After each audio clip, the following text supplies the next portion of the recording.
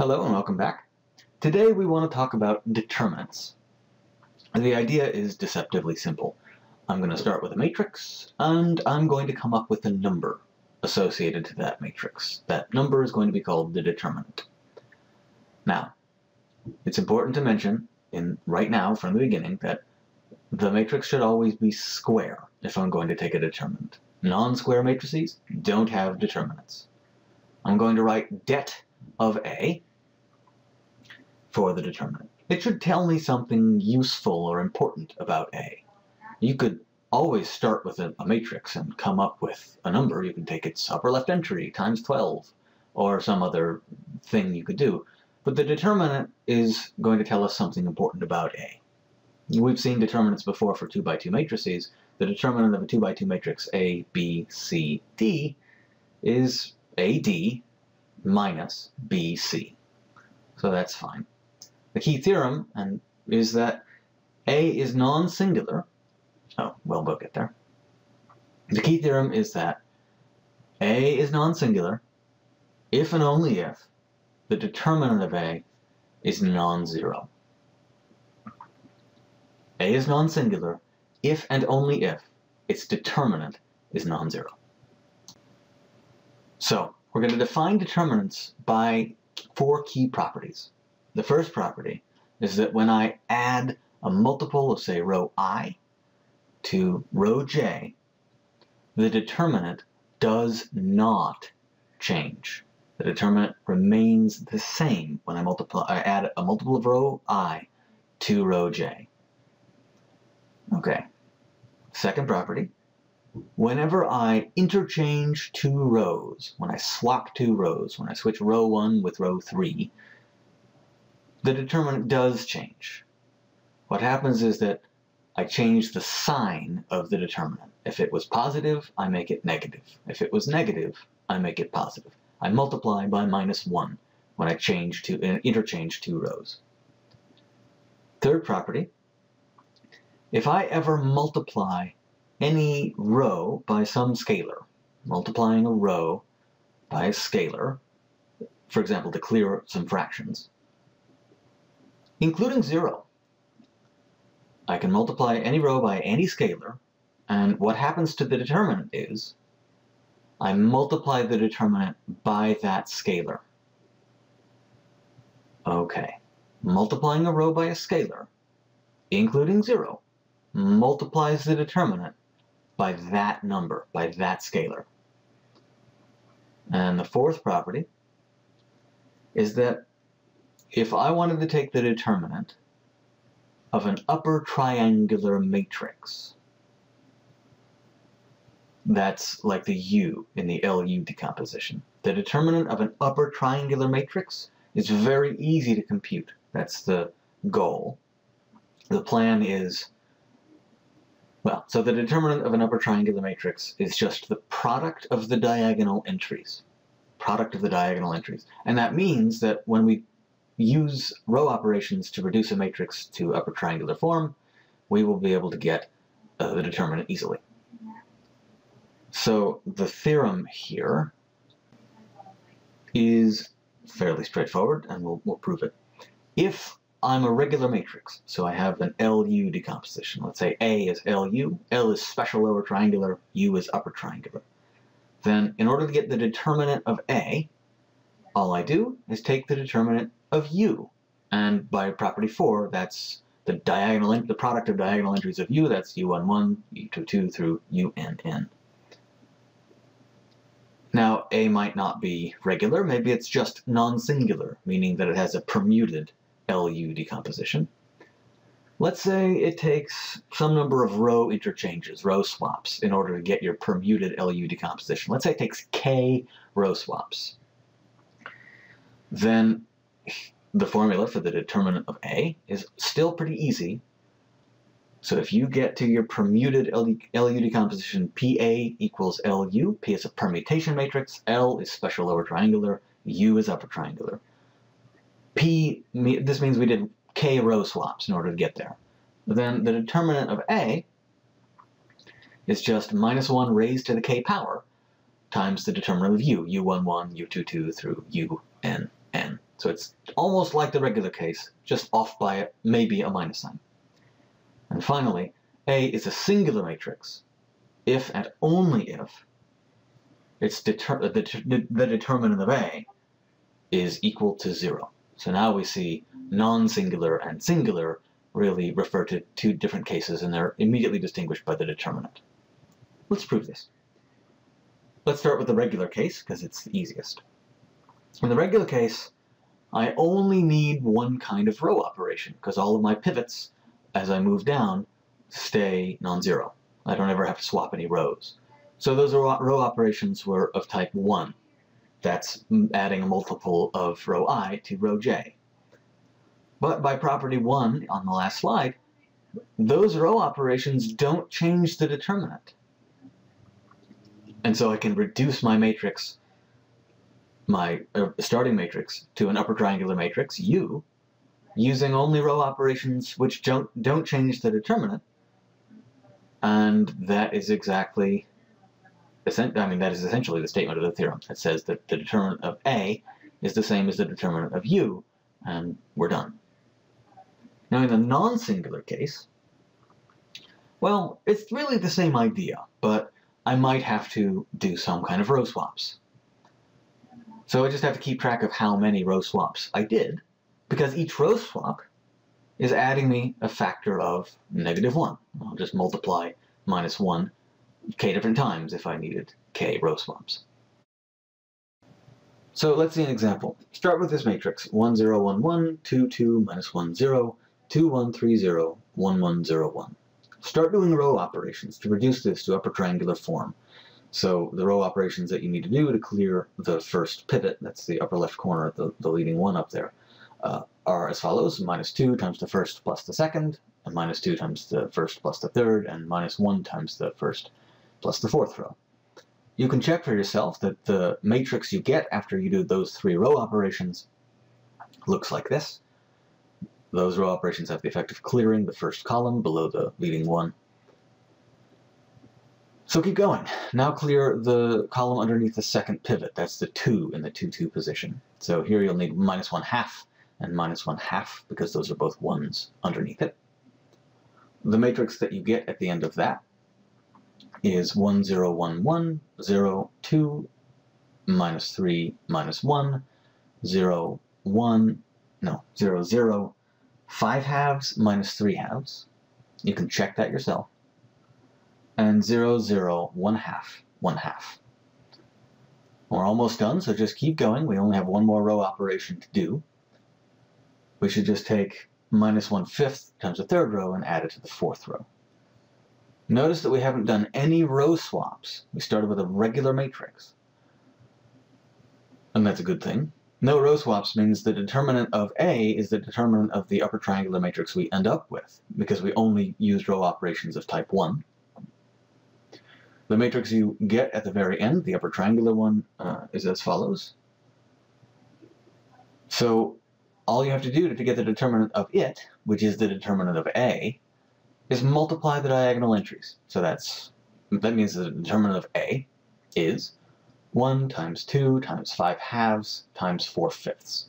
Now the 2's cancel, the 5's cancel, so you get 4. And that's the determinant of this matrix. So let's do another example. This time we'll do an example of a matrix that is singular. So you should expect that the determinant is 0.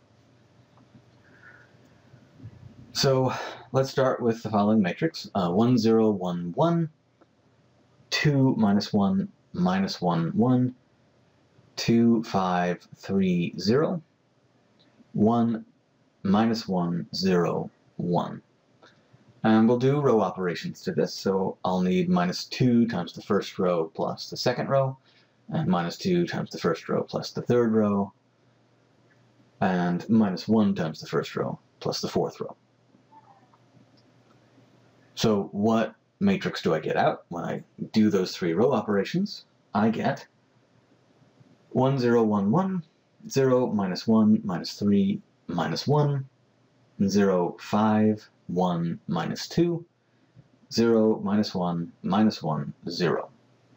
This matrix has the same determinant as A. because I've only done row operations of type 1. So I keep going. Now I need 5 times the second row plus the third row, and minus 1 times the second row plus the fourth row. The matrix I get at the end of that. Again, the first row and column are unchanged. I'm only working in a sub-matrix now. So 1, 0, 1, 1, 0, minus 1, minus 3, minus 1. Now that'll be 0, 0, minus 14, minus 7, and 0, 0, 2, 1. Keep going. Now you just need to multiply by minus 1/7 times the third row and add it to the fourth row, and you'll get an upper triangular matrix, but it perhaps won't be your favorite matrix, because you'll see in the final row that you get a row of zeros. 0, 0, 0, 0. But that's an upper triangular matrix. There's no reason why it shouldn't. I mean, it's still upper triangular, it's just that it's got a 0 in one of the entries. So when I take the product of the diagonal entries, I get 0. And there we go. That's the determinant of this singular matrix. 0 times minus 1 times 14 times 0.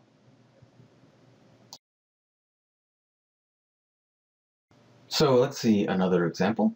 Start with this 3 by 3 matrix.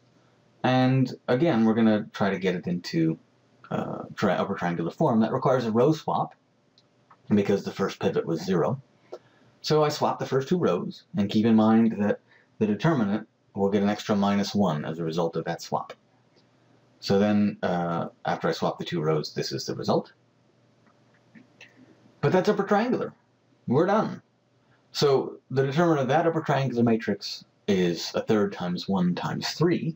That's 1. So the determinant of A is minus 1 times that.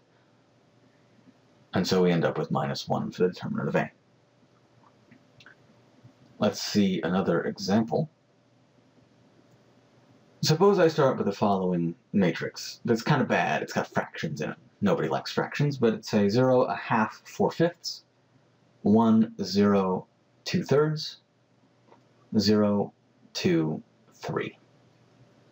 So rather than do row operations with these horrible fractions, here's my plan. I'll just multiply the first row by 10, that's the least common denominator, the greatest common divisor of, least common multiple of 2 and 5, and multiply the second row by 3. What matrix do you get out? Well, it's not so bad. It's now got integer entries 0, 5, 8, 3, 0, 2, 0, 2, 3. And now I want to swap the first and second rows again, because, and keeping in mind that I swapped that, so I get a minus 1 on the determinant. I get 3, 0, 2, 0, 5, 8, 0, 2, 3. I only need one more row operation to get to upper triangular form, so multiply by minus 2/5 times the second row and add it to the third row. The resulting matrix is not bad. 3, 0, 2, 0, 5, 8, 0, 0, minus 1/5. Let's call that matrix U. So clearly the determinant of U is the, well, clearly, the determinant of U is the product of its diagonal entries. So that's 3 times 5 times minus 1/5, that's minus 3. So how can we use this to find the determinant of A? All right, well, it just matters what we did to get to U from A. So minus 3, that's the determinant of U. And what the changes were, there was a row swap. That gives you a minus 1. We multiplied one row by 3. We multiplied another row by 10. And those were the only row changing, determinant changing operations that we did. So the minus 1 is the row swap, the 3 is that 3, the 10 is that 10. And now you can just solve for the determinant of A. You find out that the determinant of A is 1/10. And that's enough. That computes the determinant for you.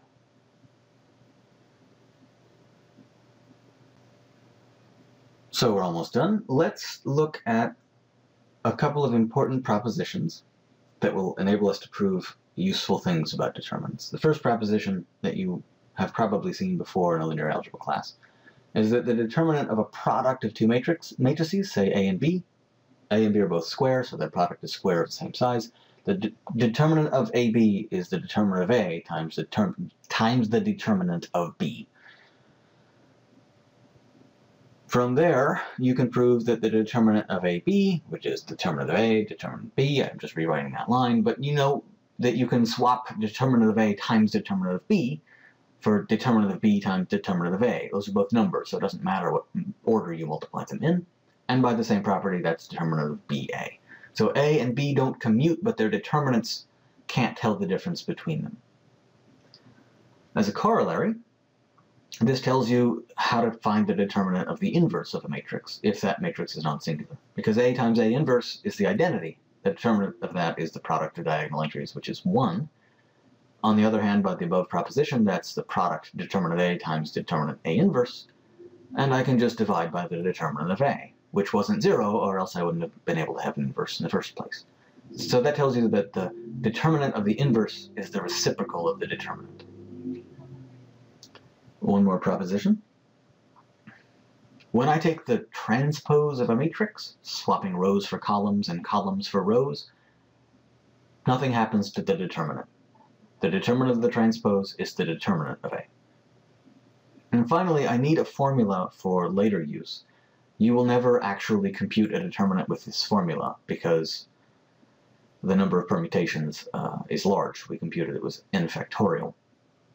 But if A is aij's, then here's a formula for the determinant. You add up over all permutations of the rows of A, sign of the permutation, we'll talk about that, A sub pi of 1, 1 times A sub pi of 2, 2 times, keep going, A sub pi of n, n.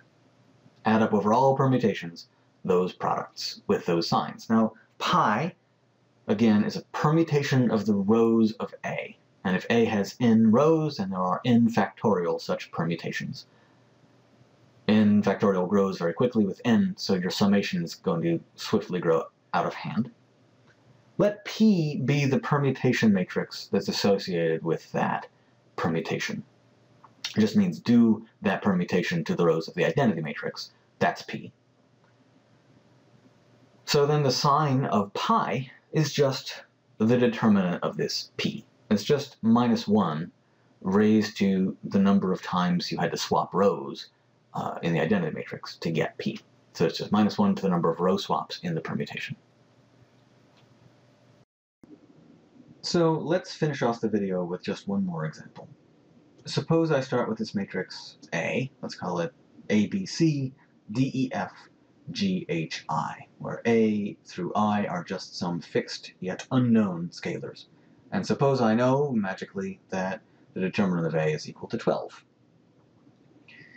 Let B be this matrix, 2D, 2G, 2A, E, H, B, 3E plus F, 3H plus I, 3B plus C.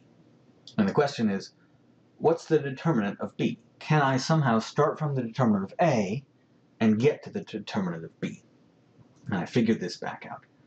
And the answer is yes. Yes, I can. And the first thing to notice is that the first row of B has these 2's multiplying it.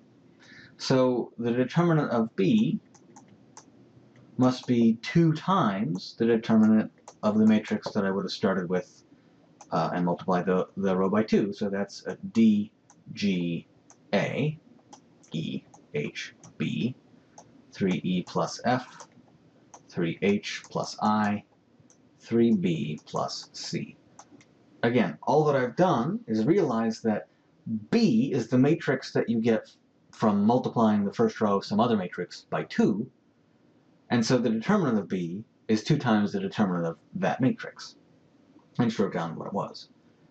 But the next thing to notice is that this matrix, which is simpler and looks more like A, it looks like I've done some kind of row operation. It looks like I've multiplied multiplied 3 times the second row and added it to the third row in some nicer matrix. What matrix? Well, it looks like I've taken this matrix, D, G, A, E, H, B, F, I, C, and done the following row operation to it. It looks like I've just taken -3 times the second row and added it to the third row, and that's how I got the matrix that's on the left. This is this matrix, which means that the determinant is the same, because that's just a row operation of the first kind, the first type, type 1, and that doesn't change the determinant. Now, this matrix looks a lot more promising. It looks almost like A, but something's strange about it. If you look, the first column of this matrix is the second row, and the second column is the third row, and the third column is the first row. So columns have been swapped with rows, which means I should probably take the transpose. But what happens to the determinant when you take the transpose of a matrix? Well, if you looked on the previous slide, the answer is nothing happens to the determinant when I change rows for columns, when I take the transpose of a matrix. So the determinant of this matrix here is the same as the determinant of its transpose, and its transpose is D, E, F, G, H, I, A, B, C, which looks a lot like A, except something is still wrong. You can see that the first row should be swapped with the third row, because that'll put an A, B, C into the first row. What happens to the determinant when I swap two rows? Well, I get a minus sign. So I get -2 times the determinant of the swap. The swap now looks like A, B, C, G, H, I, D, E, F, which is almost A. We're just one row swap away. If you now swap the second and third rows, you'll get, well, another minus sign into the determinant, but that gives us 2 times the determinant of, swap those rows, A, B, C, D, E, F, G, H, I. And that's the determinant of A, so I have 2 times the determinant of A, but the determinant of A was 12, so this is 2 times 12, and that's 24. And that tells you that the determinant of B, whatever it was, must be 24. And that's a wrap. I will see you in class.